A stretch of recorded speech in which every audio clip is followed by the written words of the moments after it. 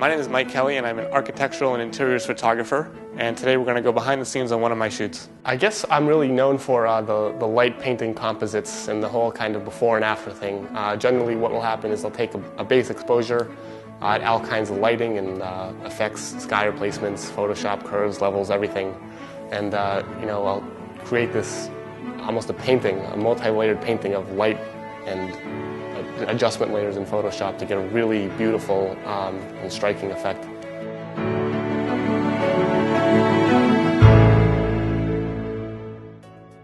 So today we're here in Phoenix, Arizona. We've got this really cool modern house that we're shooting for a custom home builder. As far as the gear goes for the shoot, I always start out with the sturdiest tripod you can get. I've got anywhere from 10 to 100, more than 100 images of the same space, and I want them to be aligned perfectly when I take them into Photoshop after. The lenses I use are Canon tilt shift lenses, and I think I also use pretty frequently a Canon 17 to 40mm L.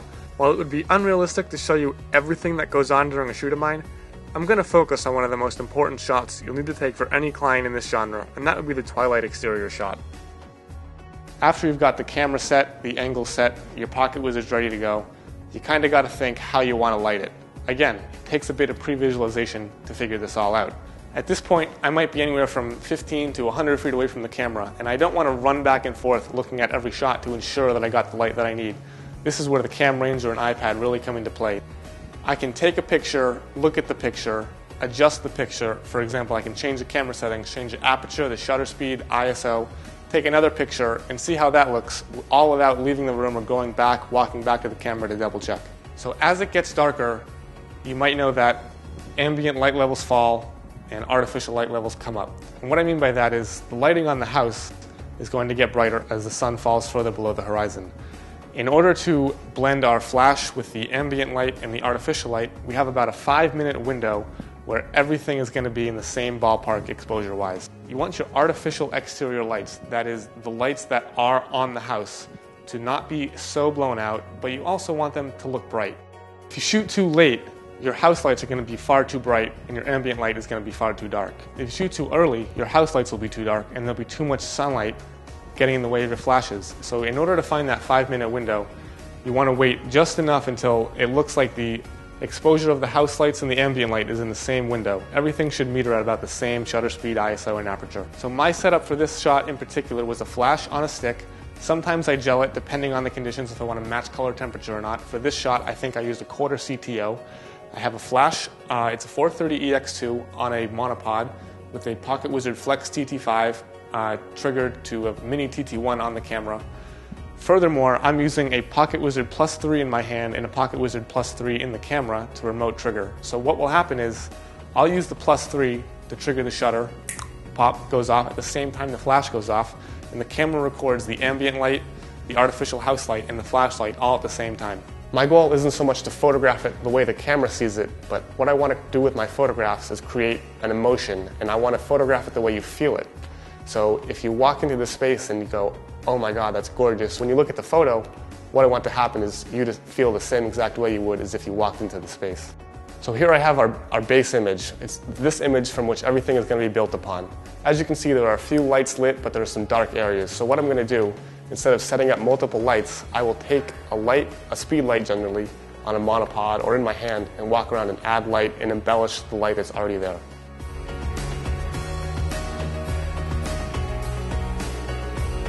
So now I'll take you back to the computer and I'm going to show you how I take all these images and combine them into one in Photoshop. Here we are with the image. I'm going to show you how we went from this is our first test shot, to our final retouched image. I'm going to take you through every step of the way.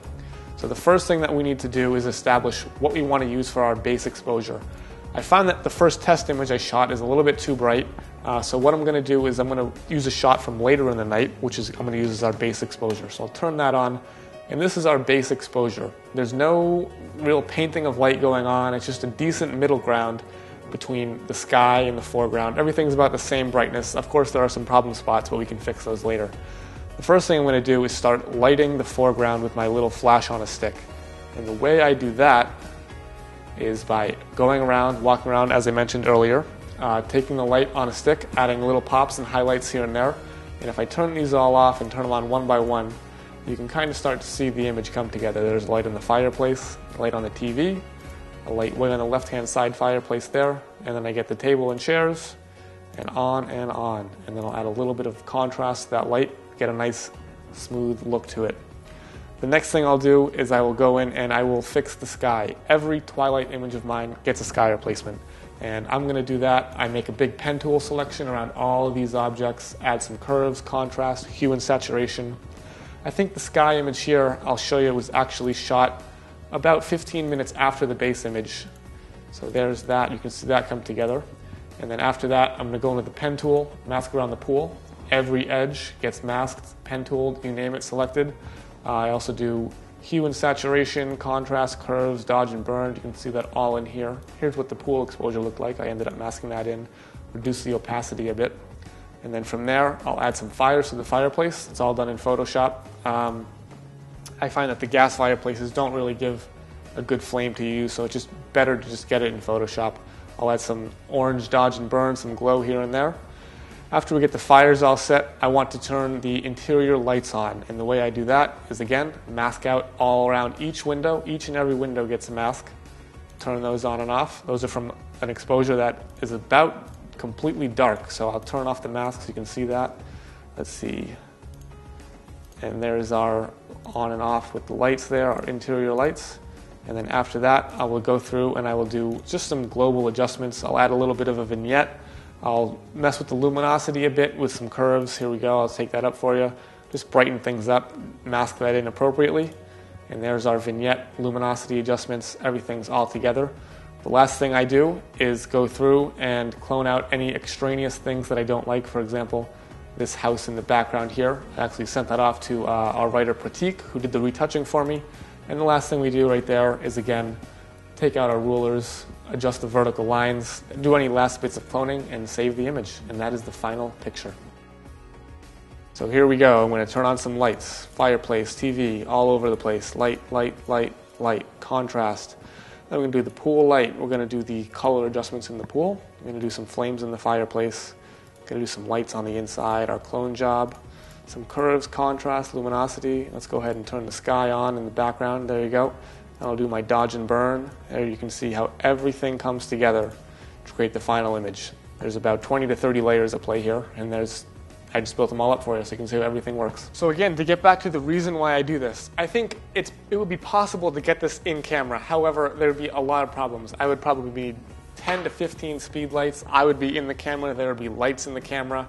I wouldn't have the same control over every element of the picture. I like to be able to turn things on and off to adjust different colors.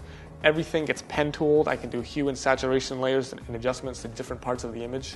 I think just having control over the image like this is such an incredible benefit that it's worth all the extra time you spend in post. And sure, I mean, you might take 2 hours in the field and 3 to 6 to 8 hours in post, but when you have control over every little detail, the pictures just look so much better.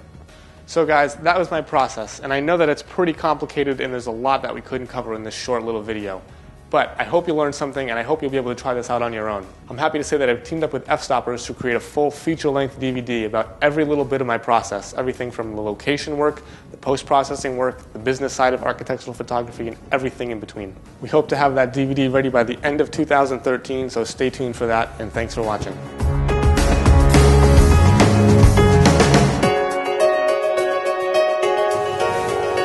Architecture.